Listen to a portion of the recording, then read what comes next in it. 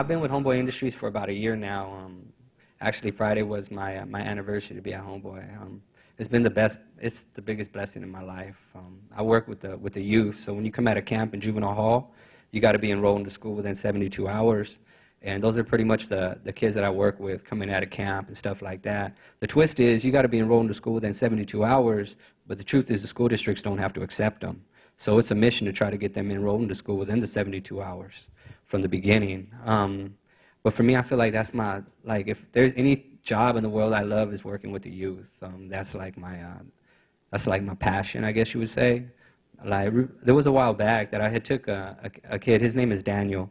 And he had actually been in camp for like for 6 months, and he had went to court, and he went into court with cutoff shorts on, T-shirt, and the judge tells him, not only do you disrespect yourself, you disrespect me.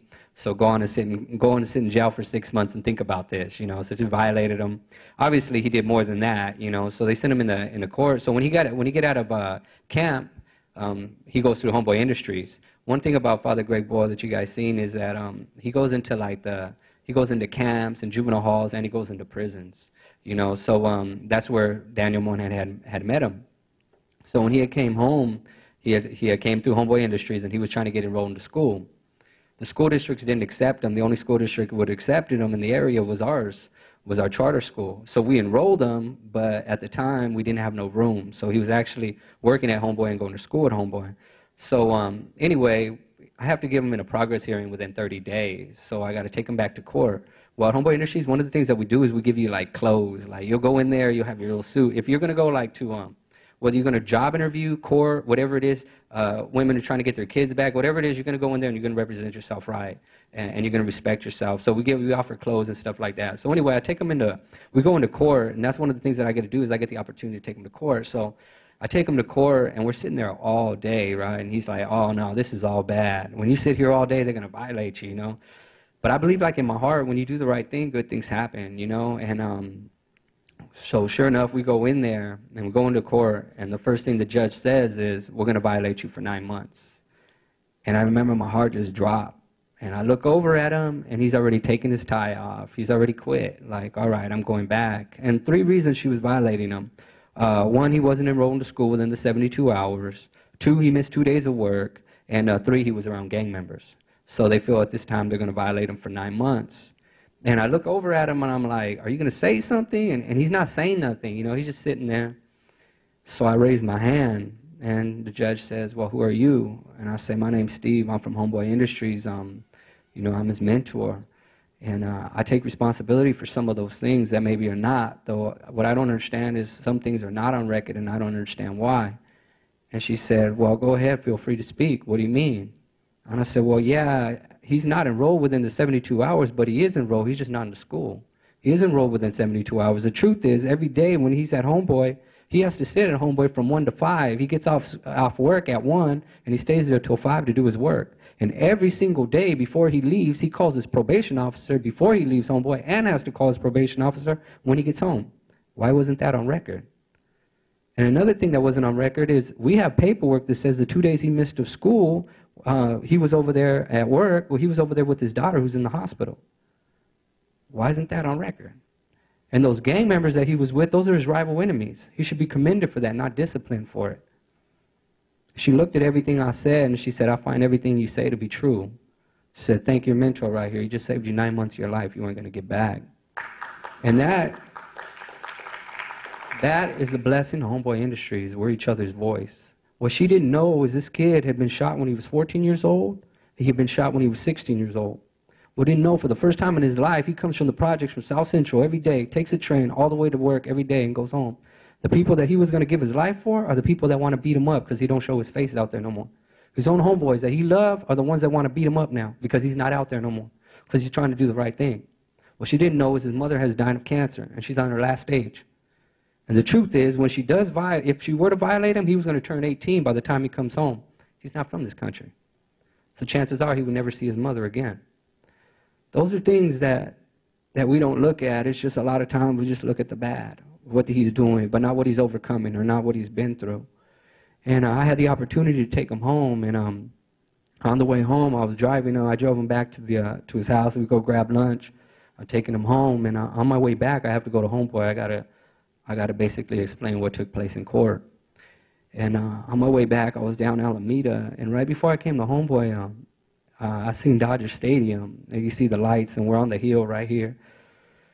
And I got real emotional because I remember in that same situation, I remember being in that same court, and I remember the same thing. The only thing was that was me in court, and the only thing difference is I wasn't going home. I was sentenced to life in prison. And for me, I never understood why, because I didn't grow up that way. I didn't grow up hateful. I didn't grow up wanting to be a gang member. I didn't want any of that. I remember driving down, right before you go off, you head off to prison, we leave this place, and I look over, and I see Dodger. I see the hill of Dodger Stadium. I remember taking a picture in my mind and saying, I'm never going to see this again. I remember thinking to myself, like I seen a little girl holding her mom's hand, and I remember thinking, I'll never see that again. I remember the sky being gray, just like an ugly day. I went to prison. I was sentenced when I was 17 years old to life in prison. And on my way all the way upstate, I used to always think, like, what went wrong? Because I didn't grow up that way. I hated gangs. I hated everything to do with them. My mom, my dad, my aunts, my uncles, my cousins, my brothers, everybody was from the same gang as I was from. It wasn't about the gang. It was where we grew up at. My mother grew up in the same place I grew up at, so she ended up from the same place I ended up at. That's why I hated it. On the outside looking in, gangs, it looks cool. You see respect, you see loyalty, you see love, especially if you don't have a family, you feel one. But on the inside looking out, you see it for what it is. It's a lot of pain, a lot of heartache, a lot of betrayal. And I didn't want no part of that. My mom married my stepdad when I was 2 years old. My stepdad was already doing life in prison. My mom stayed with him for 32 years. So throughout my life, I always visited prisons. You see, when I was young, my father was murdered before I was born. My mom's sister was murdered when I was young. My mom's brother was sentenced to life without. And my mom's other two brothers were sentenced to a lot of time in prison as well. One of them had been shot 7 times. So like for me, I knew that lifestyle. And that was something that I vowed that I would never become. Like my weekends would always be visiting my stepdad in prison. And the only way I get away with it is if we go to the baseball field. If I had a baseball game, my mom would let me stay home. But if I didn't have a baseball game, I'd be stuck on the visit all day, Saturday and Sunday. And back then, when you get visiting 5 days a week. So like my mom would, wherever my father would be, my mom would travel and find him. And it didn't matter what job she had or what it would be like, she'd always go follow him. And we'd stay there until we ended up homeless. We didn't have nowhere to go. We'd go back to a motel, and then we'd go back to my grandma's house. And that was something that I hated that. Like back in the days, in the late 80s and the early 90s, gang war was at its peak. So like most of my life, I lived with my grandma. Whether my mom or my family be on drugs, like my grandma, that was like our foundation. The only thing is my grandma was going through a lot of issues too because my aunt, which is her daughter, she was murdered in her bedroom. So my grandma would take alcohol. That's how she dealt with the murder of my aunt. But every time we go over there, everybody knew that house. So like we couldn't sleep on our beds. Like because of drive-bys and shootouts, we'd have to sleep on the floor. Like in the outside of the house, the lights would always be on. And in the inside of the house, the lights would always be off, so nobody could see inside. And that's the way we live. I remember at night, I used to be afraid to go throw out the trash. They'd be like, Steve, go throw out the trash. I'll run out there and run back in, and it was just a mess the way I live. And when I was 11, that's when I just decided that this is a way of life for me. I was coming home from my baseball game. Same thing as always. That was my passion. When things would go wrong, I'd go to the baseball field. That was my safety. That was my dream. Is one day I'm going to be the baseball coach and my wife's going to be the team mom. We used to always get snacks and stuff. So I used to always love baseball. My brother, he got from the neighborhood when he was 14 years old. The He was 15 years old at the time, and I was coming home from my baseball game, and it was in the summer, and it was like a nightmare. They had told me they opened him up with AK-47 and they took his life. And from that day on, I became a follower. I shaved my head and I said, this is my life. And that's pretty much where it went down there. When I was 14 years old, my mom felt like she didn't want that for my life no more. She didn't want, she seen what happened to my family and she didn't want that. So she made me make a choice. She said, you can stay here and you can walk away, or you can leave now, but I'm not going to support this no more. I might have made my choices, but I'm not going to let you go down that same path. And I walked away. So at 14 years old, I lived pretty much on the street. I lived my own place just to hustle, just trying to make things happen. This is like, it said like the greatest, I had read one time when I was in prison, it said the greatest tragedy in life is not one who dies young, but one who dies while still living. And that's what I felt like inside, like my innocence had died. Throughout that whole time, I always tried to fight to do the right thing. And eventually, I just accepted that the wrong thing was a part of my life. So by the time I was 17 years old, I was involved with a gang murder. I'll tell you how warped my thinking was. I used to sit in court every day, and I would see my victim's mother, and she would have a big teddy bear of her son, and she'd have a baseball pitcher. And I used to look, and I remember my ears would get real, real red because I get so angry. I'm like, he wasn't no kid. He was older than me. He was a gang member. He was bald-headed. He was tatted up. He wasn't no kid. And I had a lot of hate. And when they sentenced me to life, they allowed her to speak. And I expected her to speak the way I felt. And she didn't. She said, Stevie, I forgive you for what you've done, for you not know what you do. But I want you to know what you've taken from me and my family. So you didn't just take my son, you took a father away from 2 daughters. So did you know my son got involved in gangs? He's not a violent person. He was just looking for love. His father was never around. That was his family. Those were he grew up with, those guys in school. Everything she started to tell me, she said, you know, his favorite sport is baseball. Everything she told me about her son, it was my life. Down to the same church my mother went to is the same church she went to. See, we were the same. The only thing is he lived on that side of the street and I lived on this side. But I didn't see it. I just had a lot of hate. And one of the things that, like I remember in trial, they used to always tell me you're real callous. You know, they say you smiled a lot. This is something serious. Why are you smiling? Because I'd always vow myself, but nobody knows as I vow myself, I would never cry. When my brother died and stuff like that, I'd never cry. And when they sentenced me to life, I felt like crying, but I wouldn't, so I smiled.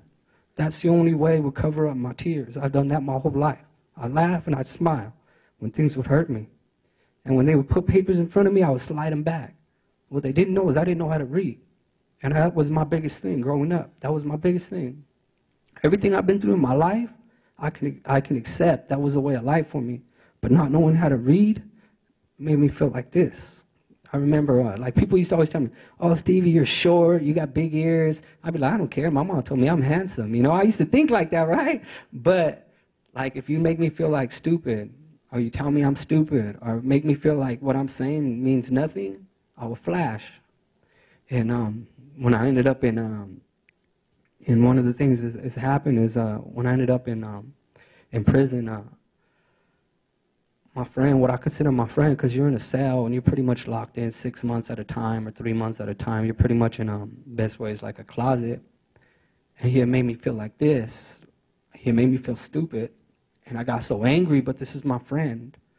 But it didn't matter. I was just really angry. And I started asking myself, see, I didn't know that I got like this. I just know that I get angry when somebody makes me feel a certain way. So I started asking myself, why would I flash on my own friend? And I realized it's because I'm ashamed. So I told him, I said, hey, I want to tell you something. And he's like, what's up? And I just told him I don't know how to read. And for me, that was like the most embarrassing thing that I can ever expose. And he looked at me and he laughed. He's like, well, let's do something about it. Was a trip is like, for me, one of the reasons I wanted to learn how to read is because when I left, my kids were 3 months old, and my other son, I didn't even know she was pregnant with him. So, like, when I was gone, one of the things that would have happened when I went to prison is that, like, I would have never been able to write. I would have never been able to read my kids' letters and stuff like that. And I remember one time when I was incarcerated, my kid's mother sent me a letter, and I had them get it, and they had to read it to me. And it was my 14-year-old homeboy had been murdered in my son's bedroom. My kid's mother was in prison, and my kids were in child services. And that was the most helpless feeling I ever felt in my life. How can I be gone, yet everything still be the same? The cycle is still continuing, and I'm gone. And my mom is the one. See, what's trip about redemption is my mom had got her life on track, that she got the opportunity to take my kids. So most of my kids consider like my mom their mom. So that's why my kids ended up in stay in child services. My mom had moved to Sacramento when I got sentenced to life. Before I made my choices, my mom had already moved away from the gang to try to protect my brothers, because she didn't want them to go down the same path as I went down. So that's where they ended up going. So I picked up reading in prison. I used to read and stuff like that. And one of the things is, like, the biggest hate I ever had was towards my stepdad. Like, I felt like my whole life was that my mom chose my stepdad over us. And that's what I felt. It was like, when we grew up and everywhere we go, I felt like she always put his needs first. And I mean, we grew up on WIC, on welfare, on food stamps, and we didn't have to live like that. We chose to, because she always chose to leave her job to go be closer to him. So growing up, I had a lot of hate towards him. I hated always having to visit in visiting rooms and spend my Saturday and Sunday. But it's crazy the way God works, because while I was in prison, I ended up being in cellie for 5 years. And that man is the one that changed my life forever.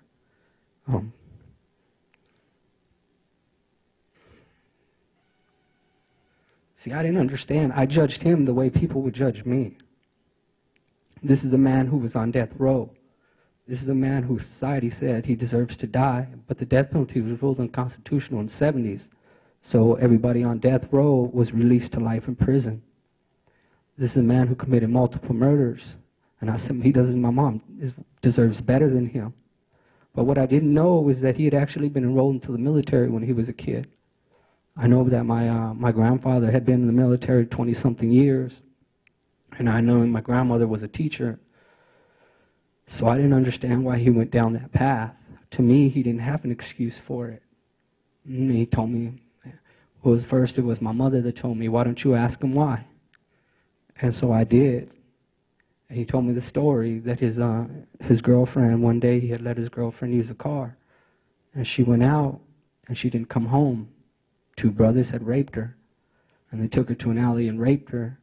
And when he had found out what happened, he used to always go to court with them every day. And every day he would go to court and wait to see what would happen to them. Well, one of the brothers turned state's evidence against the other brother, and he got immunity. So my stepdad went, hunted him down, and put him in the trunk the way he put his wife, and took him to his girlfriend, and took him to the same alley that he took his girlfriend, and he executed him. And then he went and told his mother what he had done, and his mother said, go turn yourself in, because that's what we do. We take responsibility for what we do. And that's what he did. And they sent him to the youth authority on manslaughter. While in youth authority and manslaughter, he met my uncle, who has life without. And my uncle became his best friend. And he ended up getting involved in gangs and youth authority. So when he came out of youth authority, he went right back to the neighborhood. What they didn't know is that my grandfather disowned him when he was in youth authority. My grandfather said, we raised you better than that. You're disowned, you're no longer my son. And what they didn't know is that his girlfriend had committed suicide during that time while he was gone. She was left with scars on her face, but I don't think it was the scars, I think it was something inside. So within 60 days when he got released, he committed murder again, this time for the gang. And they sent him to death row. He was given the opportunity to have redemption, which he didn't know at the time. And a nun had told him one time that he wasn't going to die, that God had work for him to do. And I felt like everything lines up for a reason. You see, even with G's like he's an awesome man. No doubt, he's got a heck of a vision, but it's everybody else that makes it possible. And that's what I feel like. It's like the people that have patience with you, that don't give up on you, and that keep pushing you. You see, I hated my stepdad, and I tried to push him away for so long. And then I ended up finding out that I loved him, and that my hate came from hurt, and I had a lot of resentment. Had I never crossed paths with him, I would never be home today. And that's the honest truth. He taught me to take responsibility. He taught me to understand that I'm not a monster, that I lived a hard life. And if I had the opportunity to do it differently, I would. I picked it up reading in prison. And after learning how to read, I got my GED. And one of the things that tripped me out was that I stayed in school all the way till I got incarcerated till I was 17. And what's crazy is I sat in school that whole time and I never got one credit. And I thought to myself, well, at least PE or something, you know, I was there. But I never got a credit. So I thought to myself, if I'm going to be in prison, I'm going to have to sit here anyway. I'm not just going to sit here, I'm going to do something. So I got my GED. And then, like, my whole thing has always been, like, why not me? Like, for me, I always sit back and I see, like, good things happen to everybody else, you know? I said, why can't good things happen to me? So what I did is I started trying to do more, and I was good with my hands, so I started doing air conditioning in prison, and I would do that for a while, and I got certified like an air conditioner. I got a completion, and then somebody on the yard said, this guy's a universal technician. I said, he's a universal technician? I said, yeah. I said, wow, why can't I do that? So it took me like twice as long, but then I became a universal technician. I put my paperwork in, they gave me the test from New York, and I got it. And I said, man, if I can do this, I can do anything. What's the trip is I started feeling better about myself when I was in prison. Like I started feeling like I had some worth, value in prison. So after that, I've always been curious about, I've always felt like culture had a lot to do with my life. So I started taking sociology in there.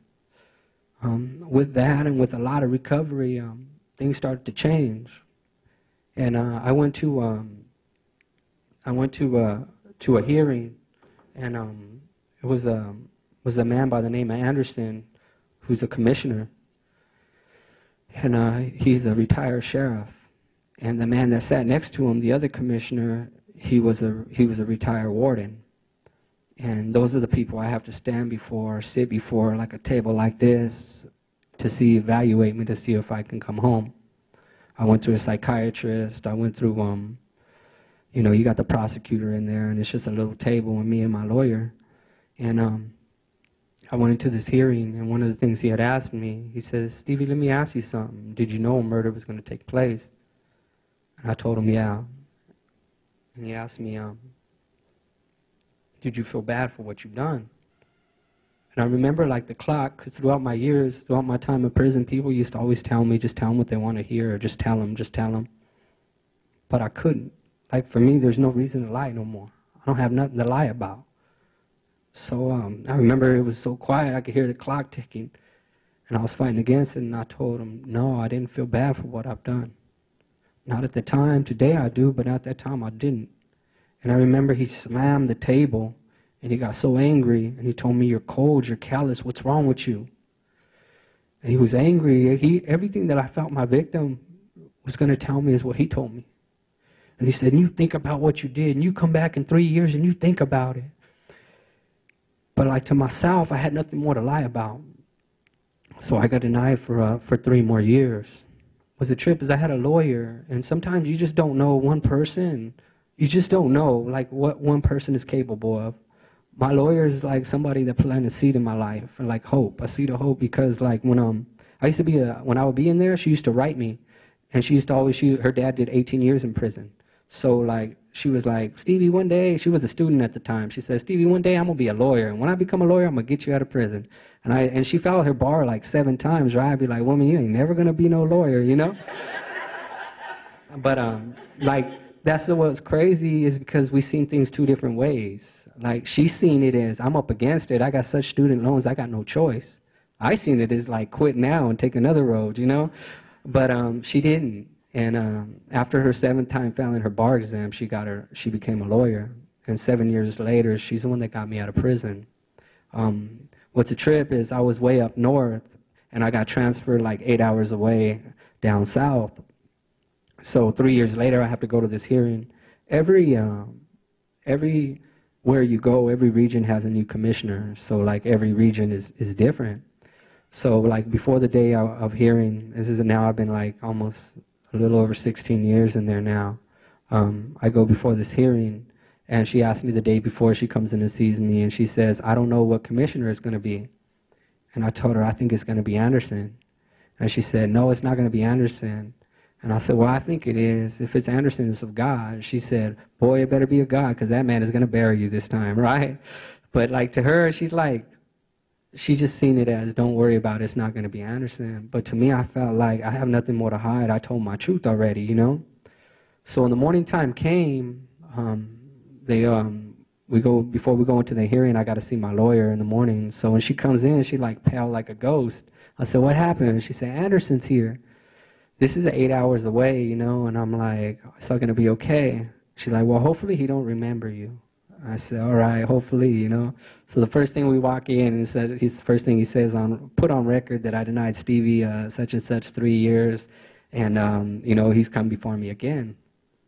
And I said, so I sat there, and the first thing out of his mouth, first question is, did you know a murder was going to take place? And did you feel bad for what you've done?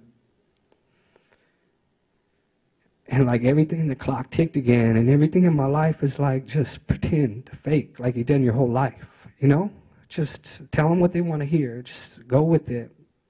But I couldn't. And I told them the truth. No. I knew a murder was going to take place, and I didn't feel bad for what I've done. But if I was placed in that situation today, ain't no way in my life would I ever commit no crime like that, or nor would I commit any other crime or intentionally hurt anybody. But at that time, the truth is I didn't. At the end of court, at the end of our hearing, what's crazy is the man didn't flash back at me no more. He just looked at me. At the end of the hearing, he said, Stevie, I gave you every opportunity to tell me what I needed to hear. I gave you every opportunity to get out the back door, and you wouldn't do it. Therefore, I know you're not the man you were. I know you've changed because you didn't want to tell me what I wanted to hear, and you didn't tell me what you needed to tell me to go home. You just told me your truth. And for that, you're going home. I never cried until that day, the whole time in prison. And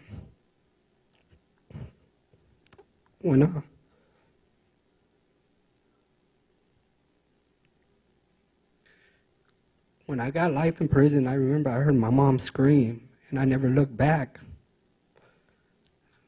But when I got home, I had to wait for the governor to approve me to go home.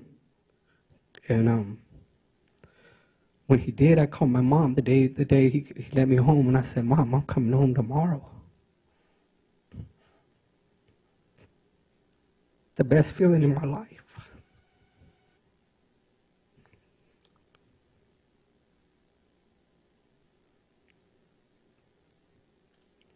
So my passion is to give other kids an opportunity to make it.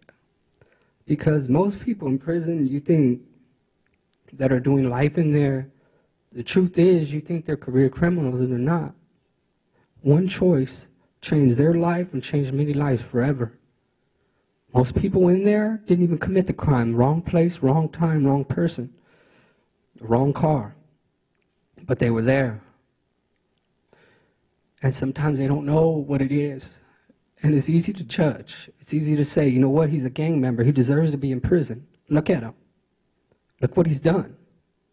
And what I question is maybe he's not so violent as he is broken. And the reason I say that is maybe we won't look so much at judging as more with compassion if we see that maybe he's not such somebody that wants to hurt people as much as he is the one hurt. And that's the way I feel. I'm going to tell you, to get involved in gangs, I stood in a circle. And my friends, that I considered my friends, I let them beat me. And after they beat me, I stood up and I said, thank you for letting me be a part of you.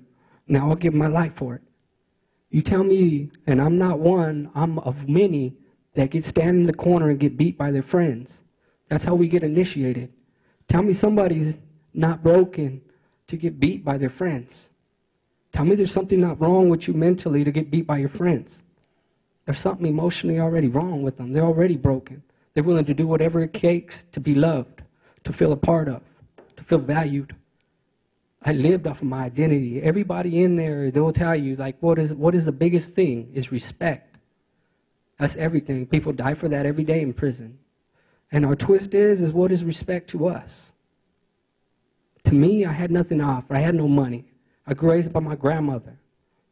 What is respect to me? Respect is my identity. It's what I stand for and what I'm willing to give.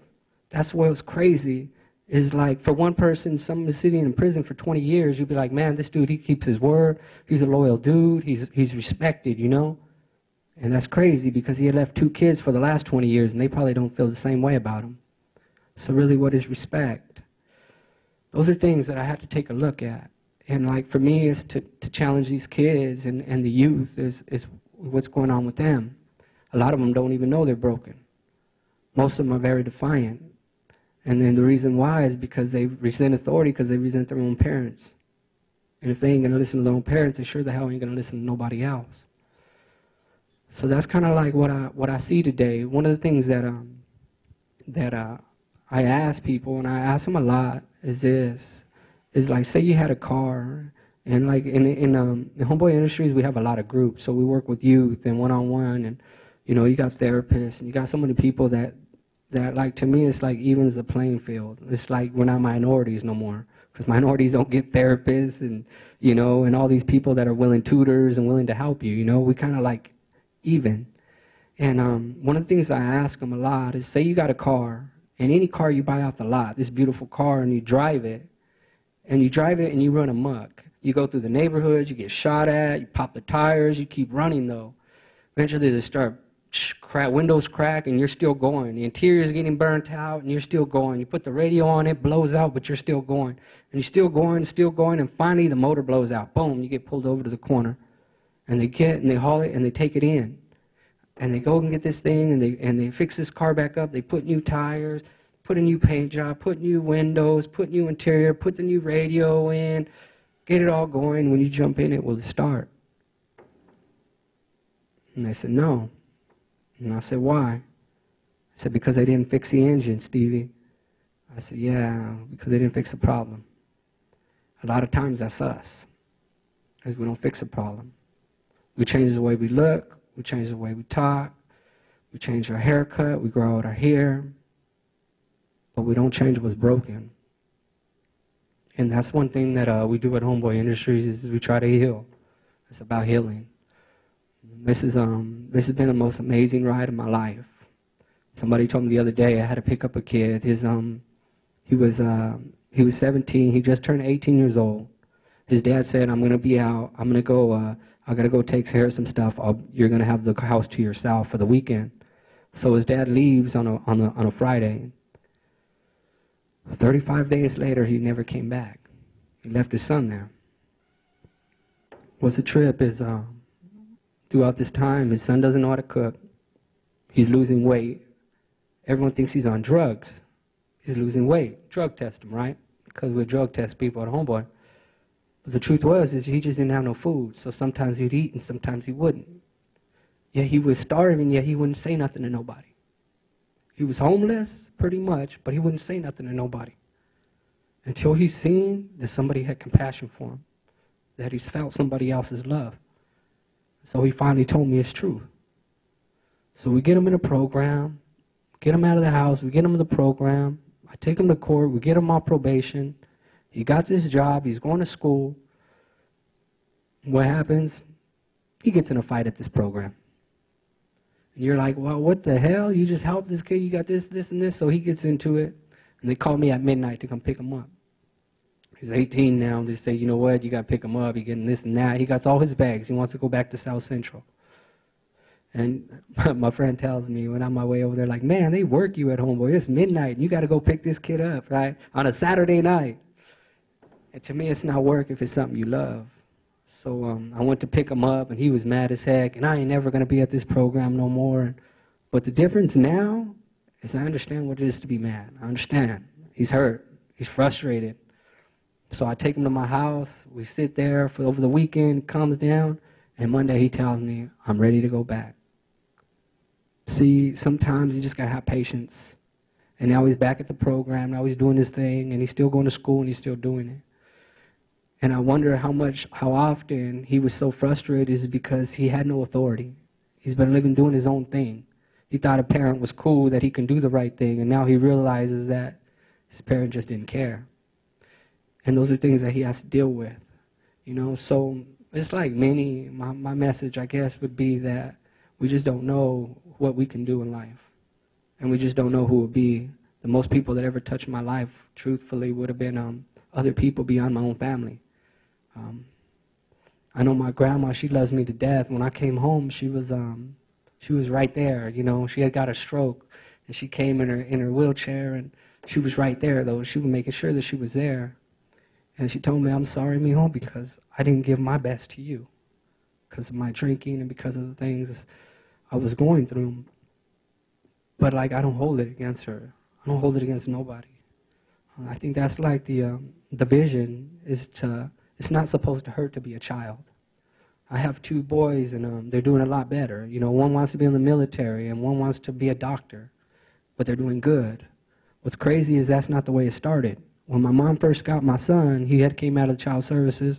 My mom takes him to Sacramento. His mom, I've got life. His mom is in jail. She's facing a lot of time, and this is he's over there in the school, and he's in this classroom, and he's sitting there, and as he's sitting there in this classroom, they're trying to have these kids read, and my son's sitting there, and he's not reading, and she has the first person read, the next person read, the next person read. And she asked my son to read, and he says, I'm not reading. And she says, oh, why don't you want to read? You think you're special? And he sits there, and he's looking at her. What she don't know is everything that's going on in his life. She don't know that today, if his mom's going to get 30-something years, that his dad's already got life. She don't know this. All she knows is that this kid got an attitude. So as they continue on, she starts going to somebody else, and then she comes back to him. She says, it's your turn. And he said, I'm not reading. And she said, okay, well then just wait. He started to tear up. You see, when he gets frustrated, he's like his dad. He starts to tear up. And as he teared up, she said, are you crying? That's all it took. Next thing you know, he flashed. He starts throwing the tables, the chairs, the kids in the corner. Everyone's trying to calm him down. 15 minutes. 15 minutes it took because the principal came. They couldn't calm him down. They had to call my mom from work. 15 minutes it took her to come to get him to calm him down. He was broken. It was it. He had his point. But unconditional love. This is a kid that grew up that if you try to hug him, he'd be like, nah, girls do that. Don't hug me, Grandma. Don't kiss me. Girls do that. This is a kid when he was little that his mom already buzzed his head. Already set him up for that lifestyle. He was throwing gang signs at 6 years old, 5 years old. This is what happens when there's no nurture, no love. And this is a kid now that wants to be in the military. And nobody can tell him any different. That's what he's going to do with his life. And that's what amazing part is when people are there. G, I'm going to tell you something about G. G see my brother 4 years ago. And my little brother, that's like my idol. He's, being that I had life in prison, his dad, which is my stepdad, he had life in prison. My older brother, he's finishing up 16 years in prison. So you would pretty much think my little brother would go down that same path. And odds are, pretty much he probably would have. He'd already fractured his hand in a fight. He'd already been angry, already, just same stuff, starting to be defiant. And G sees them, and he gives the famous words that he used to tell everybody in the projects. He used to say, if I can get you into school and move you over here and put you in another place, would you go? And my brother said, yeah, G, I'll try it. So G gets him and he puts him in an all-boys school. My brother said, hell no, I ain't going to no all-boys school, But G told him, look at education as an opportunity and not an obligation. Just give yourself a chance and see what you can do with it. What's crazy is he started to go and so many people started to help. So many people started to guide him. And little by little, he started to do it. This year, he graduated. A lot of Jesuit schools, Fordham, Santa Clara, LMU, they offered him scholarships, but everywhere he put in is everywhere he got. So he also got Stanford, Yale, and Harvard. Imagine that. And you know what's crazy is he chose Yale over Harvard because he wants to study divinity. He wants to teach theology. He wants to be a little G. But that's a man that touched his life, and now his way of thinking is to touch other people's lives. And this is a kid that had the same choice. Had he went down the same path, ain't no telling where he would have ended up at. And that's what happens when opportunity is given. Will everybody take it? Probably not. But there's some will. All we can do is plant the seed. They had asked one time, probation officers that came in to Homeboy, and he says, well, we pick and choose which ones we're going to throw to the sharks, which guys we're going to throw in here into Homeboy and make them come, and which ones we're going to stay away from. Because some of them are just not ready. You know, they come in here, they're just going to run amok, they're just going to act up, they're not going to take advantage of opportunity, they're just going to come in here and mess up, so we won't bring them. And what we said is bring them all. Whether they're ready or whether they're not ready, bring them all. And yeah, they may leave, but before they leave, they'll get bit. They'll get bit with love, they'll get bit with compassion, they'll get bit with knowing that somebody is willing to be there for them, even when they don't want them to be. And when they go back, they will never forget that experience. They may forget what you said, but they won't forget that experience, and they will be back. Because that's many times, that's what happens at Homeboy. People come in, and they say, this is not for me, and they leave. Months later, you see them come back. Because they've already got bit. They know what it is now. They know what it is to have unconditional love, but also to be held accountable. I feel like that was the biggest thing that my time gone was with my stepdad. As much as we bumped heads in the cell, and we bumped heads a lot, was that he held me accountable. He wouldn't let me argue for my limitations. And that's the truth. And he allowed me to expand my vision. Most kids don't have a vision. They don't have goals. They don't have anything. You ask them what's wrong with them, they'll tell you 20 things. You ask them what their strength is, they can't tell you one. Because people have been telling them what's wrong with them their whole life. You're like your father. You're stupid. What's wrong with you? You're a follower. But nobody ever instills the power of what's good in them. So a lot of times what I do is we'll go into a room and I'll ask them and say, what does it take to come from the lifestyle that we come from? What does it take to grow up with one parent? What does it take to stay away from the streets of the neighborhood? And they say it takes perseverance. It takes responsibility.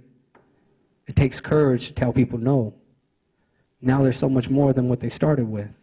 And when you first ask them, what is it that you're capable of, they'll probably tell you nothing. And those are the things that we do at Homeboy Industries.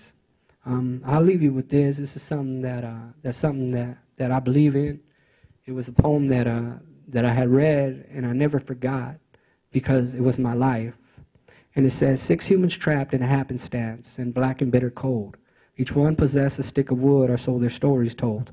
Their dying fire was a need of logs. The first woman held hers back. For on the faces around the fire she noticed one was black.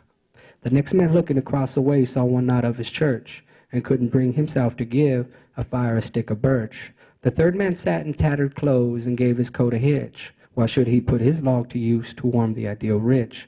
The rich man just sat back and thought of all the wealth he had in store and how to keep his earnings from the lazy, shiftless poor. The black man's face bespoke revenge as the fire passed from sight. For all he seen in his eyes was a chance to spite the white. The last man of this foretold group would only accept for gain. He'd only give to those who gave was how he played the game. Logs held tight in death-frozen hands is proof of human sin. They didn't die from the cold without. They all died from the cold within. And that's the journey of recovery, of building them back up. Is it may have started with the circumstances of what you live in and what you're going around. But the end is internal, it's emotional. And that's what we have to work on. So I think that's the vision. If we see that they're hurt, instead of defiant, we may have more compassion than judgment. Thank you.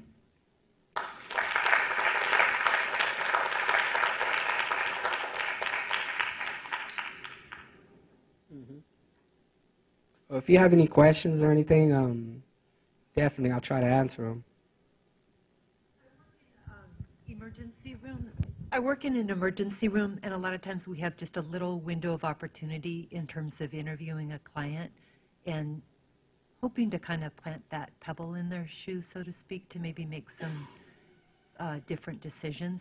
What would you suggest in terms of, like, what would be the most meaningful way to reach out to someone that is pretty defiant?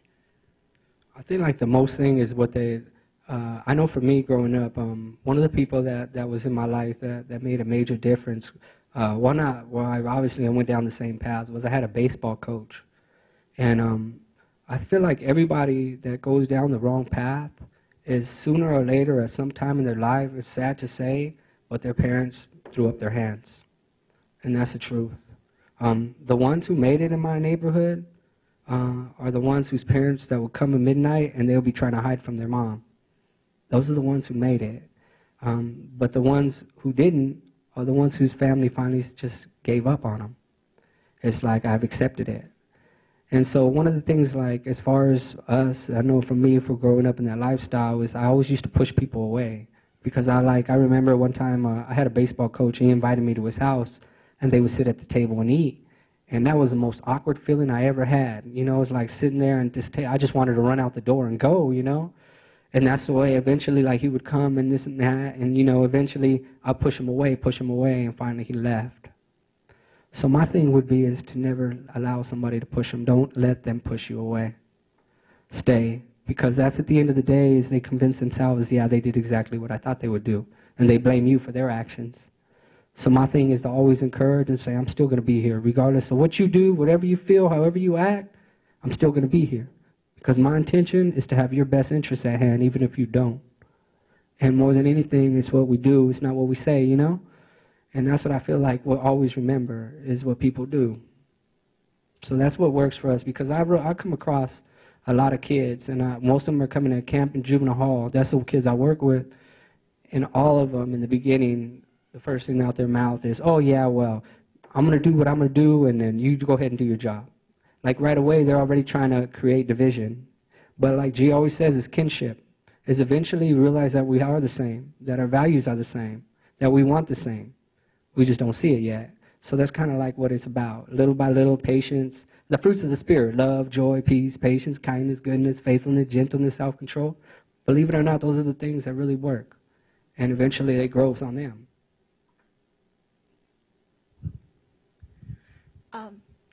I've been working with youth for a few years. I used to work for the same program for many years, but I was just, you know, doing the support in the office.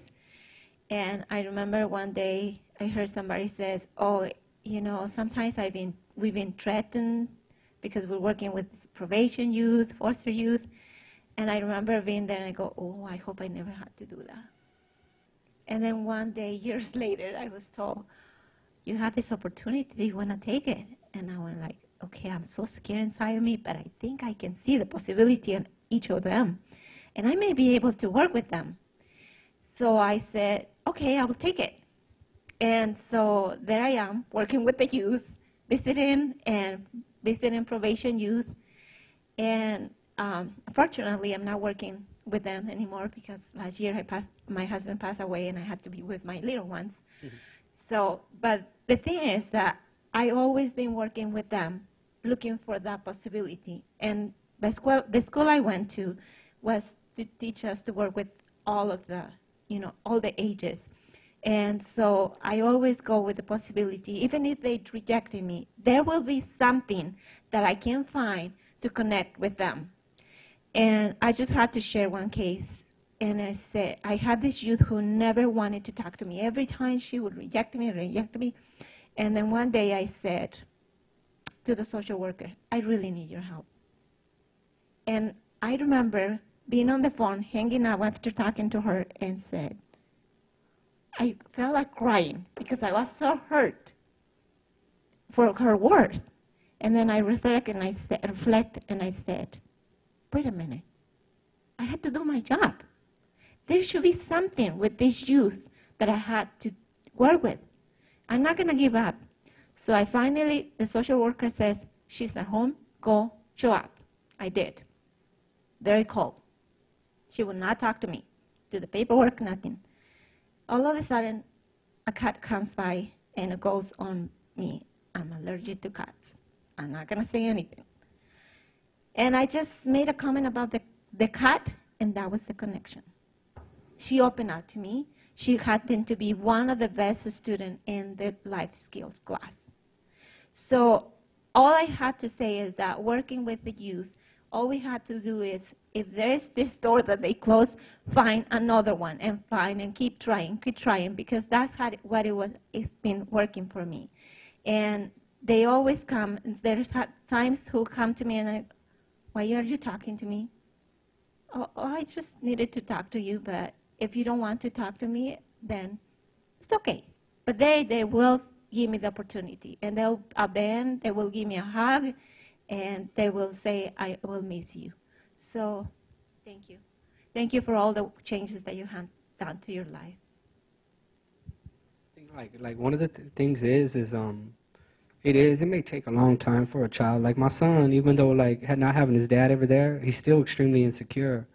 Like that's just something part of his character now. He's like, you tell him something, he still takes it personal. He's really insecure. But like it may take a long time to build on a child's character, but it just takes one split second to change their perspective and how they choose to look at something. I was at Lock High this last week, and I got to go over there and visit the kids there. And when you go in that place, I don't know if you've ever been there, it's in South Central, right? But let me explain to you a little bit about what you're going into. When you walk in, they buzz you in, and you walk into the facility. And then when you would think you would see a teacher on the other side, like, or a secretary, somebody tell you you don't, you see a sheriff. So the sheriff tells you, what class are you going to, where you're going to go to, okay. And then you'll see a security guard who's going to walk you over there. And then you got the 9th, the 10th, the 11th, and 12th, and then they'll buzz into another door. Now you're into the 9th facility.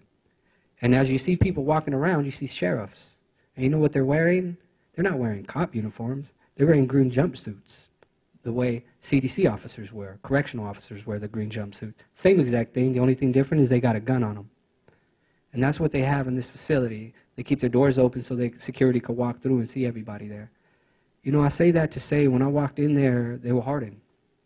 What's he possibly going to say? What's he possibly going to do? But when I walked out of there, you could feel it was different because their perspective changed. And that's the beginning of change. Is what we view and how we choose to look at things a lot to do with how we're going to deal with things. And that's the opportunity of hope, So I guess my question would be, you're probably talking to a room full of folks who are also working with the caregivers, the grandmas, the aunties, the foster parents, right? How do you recommend we best invest in your grandma, in your mom once she was able to rehabilitate? How do we invest in the people who feel broken down because they keep trying and keep getting disappointed and all of those things? Well, for me, I got tomorrow we got the furlough, so tomorrow I got the day off, and I'm gonna go to visit my cousin. She was murdered, and when actually her baby's daddy, he got life before. She ended up doing 5 years, and we all got from the neighborhood together. We're all the same age, and when she was pregnant with her son Isaiah, one of the things was that she was pregnant while she was incarcerated. So when she had the baby went in DCF. So she ended up in child, the baby went in child services. And one of the things is when she was pulling out, when she got out of prison, she got 2 jobs. She started to do things right, and she got her baby back. And that was her thing, but she still lived in the neighborhood. So at 10 o'clock in the morning, she had Isaiah on the passenger seat, and she was pulling out in the neighborhood, and she was taking off to go drop him off so she can go to work. And they opened her up with an AK-47. They took her life. And Isaiah had to go to child services. Her mother, who's been on smoking sherm and on drugs her whole life, had changed. So now her mother is the one who raises Isaiah, and it's a community. Her mother is a grandmother now. She's a lot older. But it's everybody else that helps her along the way. Takes Isaiah out to go out and see things. Whether he be going to the park, going places, doing things. It's a community. The teachers are really compassionate with them. Because he's getting older. Everybody's doing it because he don't have his mother, he don't have his father, he don't have anybody, you know. So he has a community as well as his family. But I think like more than anything, it's just a love. It's just, I would say what separates a lot of things is consistency, you know, because sometimes people are there for you for the day, and sometimes they give you the greatest speech, or sometimes they'll tell you something, and then tomorrow you'll never see them again.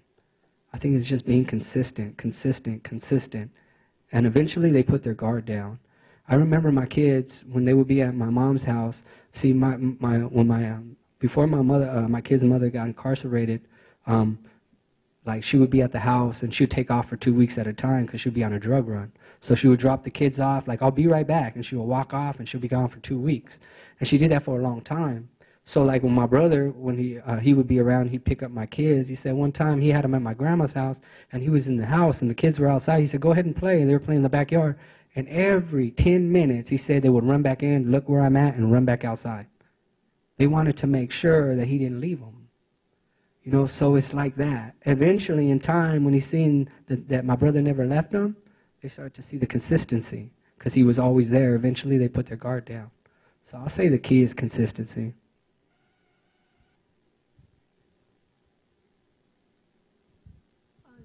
Is there any difference that you'd recommend in terms of working with young men versus young women? I don't really know. Like as far as women, I would say at the end of the day, it's still emotional. You know, obviously women it's really broken the same thing. Obviously they go down a different path, whether it's drugs. Like a lot of people, like I tell them like this, whether it's drugs, alcohol, gangs, however you look at it, right? A lot of people will say that's a problem. The problem is the drugs. Stay away from the drugs, stay away from the gangs, stay away from the alcohol, and everything's okay. My question is, well, why'd you start in the first place then, if everything's okay?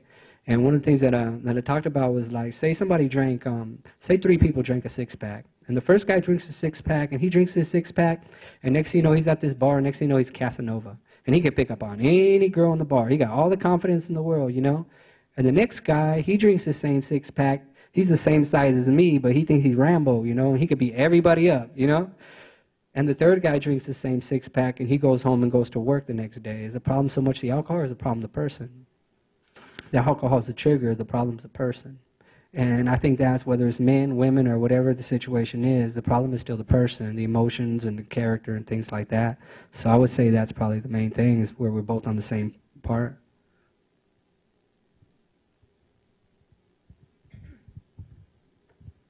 Does Homeboy Industries at all work with the families? I know they work with the children or the youth, but do they help with the family, as in therapy or working with them? Yeah, well, we have 44 therapists. So one of the things we do is, that's what it's all about, is reconnecting. Some of the things we do is we got like programs like Baby and Me and stuff like that, where a therapist is there as well, but they bring the babies and the parents and a therapist, and it's a whole room, and it's teaching the parents how to be a parent, to play with their kids, that it's okay, and what's okay to do and what's not. Because a lot of people that come up from the lifestyle, whether they like it or not, just mimic the same thing they learned growing up. So yeah, there's a lot of programs like that we have as well. We also have a fatherhood program ran by a doctor who brings people together and brings the parents together, the fathers together, also with the kids, stuff like that. Well, thank you very much.